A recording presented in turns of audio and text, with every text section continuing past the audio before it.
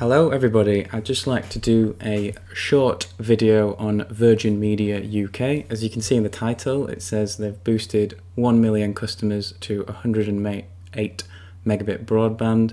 Now I only found this out this morning by running a speed test just completely randomly. I just felt like running one and it said 122 megabits per second and I was like, what?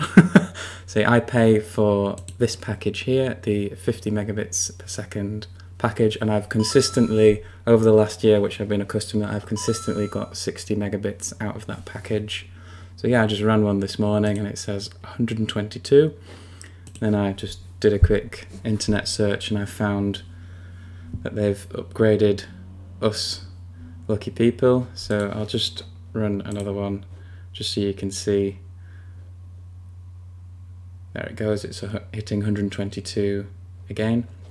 Now you see how the graph falls and then plateaus at the top and then falls and then plateaus at the top. Don't worry about that. That doesn't mean your internet speed is inconsistent. What it means is the speed test server is sending a file to download and then it's sending a bigger file to download and then it's sending a bigger file to download just to make sure that you get a nice sort of average, and it can determine the speed better in that way.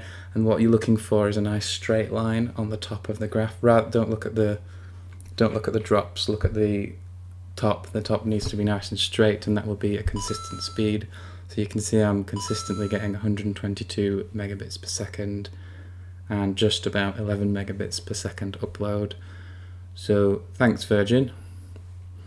Didn't really need the upgrade, to be honest. I was quite happy with 60, but yeah, feel free to bash Virgin Media in the comments below. They are a terrible company to deal with over the phone. I just don't think anyone should ever have to deal with such a horrendous company.